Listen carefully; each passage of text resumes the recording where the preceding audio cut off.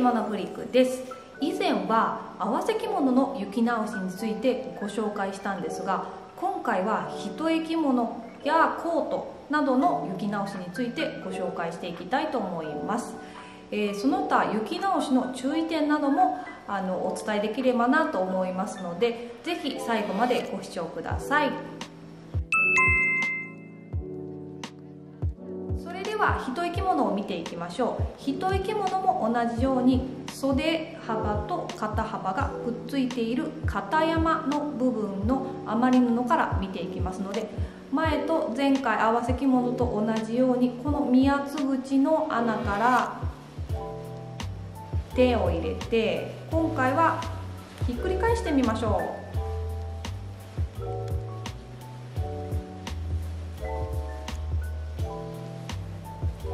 合わせ着物と違うのは胴裏がありませんので、そのまま生地が見えます。余り布がそのまま見えますので、もうこのままで余り布が、目で見て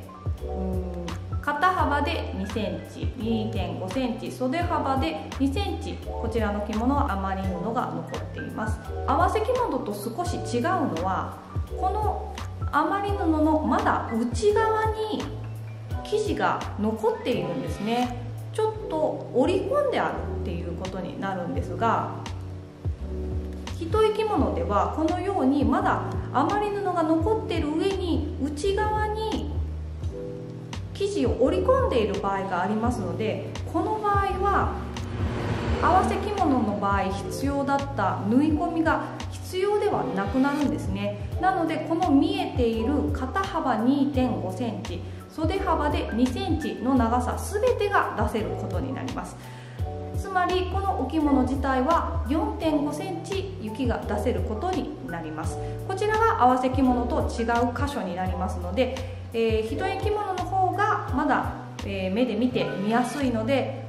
よく確認してみてください。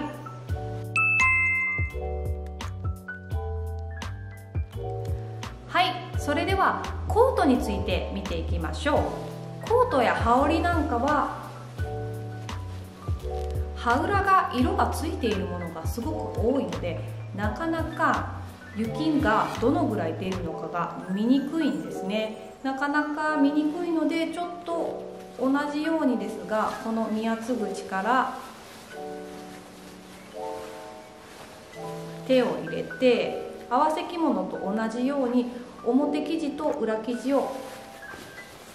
分けてみましょう。分けて、やはり同じように手で触ってどのぐらいなのか、肩幅は何センチなのか、袖幅は何センチなのかを確認しましょう。で、裏の場合も胴裏ではありませんので、やはりちょっと見えにくいんですね。なのでこちらも同じように手で触って、ちょっと薄いのですごく感覚は難しいかもしれませんが、手で触ってどのぐらいの長さが残っているのか、こちらも合わせ着物で紹介したように裏と表と短い方を採用してください。短い方の余り布で、長さが出せるようになります。ちょっとコートは難しいですが、ちょっと何度も手で触ってぜひ確認していただきたいと思います。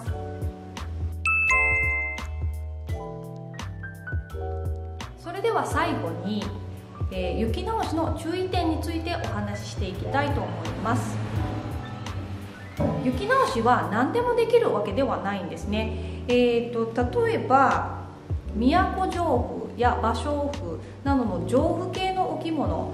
朝のお着物ですね。朝のお着物などは結構生地自体がパキッと折れてしまっている場合がよくあるので、もうすでにこの雪の部分で生地がパキッと折れてしまってるんですね。なので雪を出した時に白く筋で残ってしまうというか、もう筋消しをするということではなくて、もう消えないパキッと折れてしまった筋なんですね。なのでそういったものが多いので、結構丈夫系のお着物は行き直しができない場合が多くありますのでご注意ください。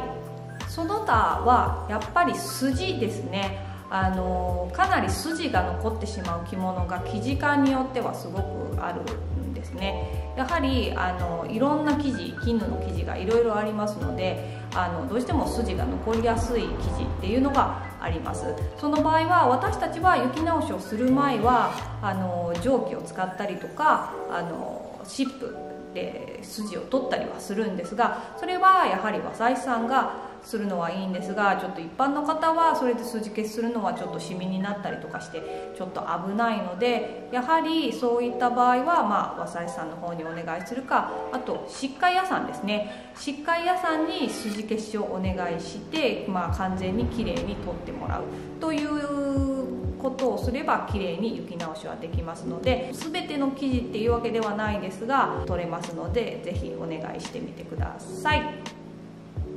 あと着物が焼けている場合ですね。着物が焼けている場合は雪直しができません。生地、お袖を取った場合にお袖の内側が表の生地より黒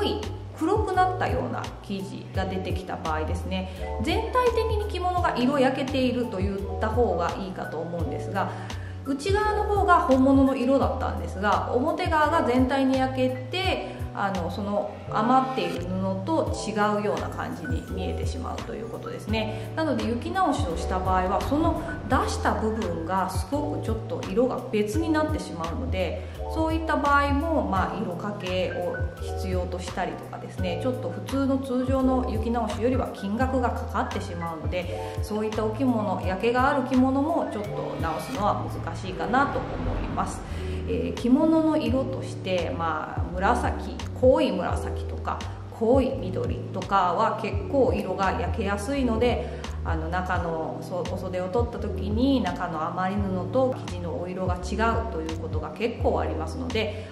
注意したいと思います。どの部分がねちょっとそういう焼けるのかっていうのをちょっとご紹介してみたいと思います。はい、今回は袖を外してみました。こちらが袖で、こちらが肩になるんですが、その袖の付けの部分ですね、袖の付けの部分を少し外してみました。袖の内側がこういう風に出てくるんですが、袖の内側が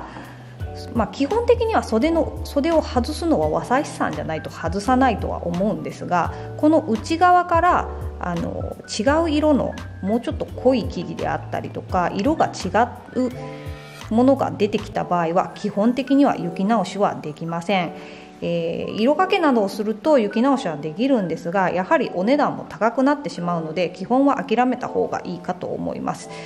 和裁師さんがね事前に先に言ってくれるとは思うんですが、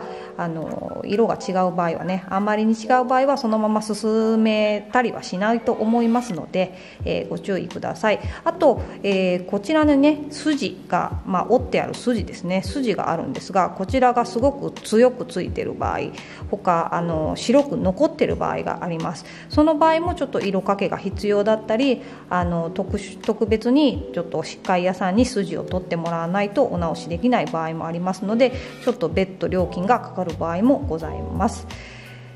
そういった注意点はあるんですが、事前に相談していただけると思いますので、その点は注意してください。